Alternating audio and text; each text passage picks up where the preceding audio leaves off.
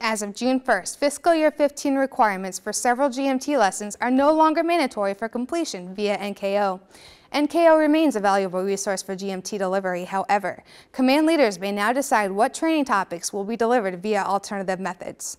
Watch for a new nav admin to be released later this summer on next year's plan.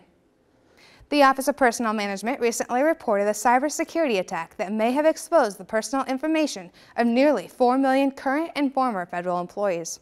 No sailors were affected by this incident. However, it is important to protect your personal information. The Vinson Strike Group has returned to its home port of San Diego following a 10-month deployment. Throughout the deployment, more than 1,400 sailors completed the EAST-WAS and air warfare programs.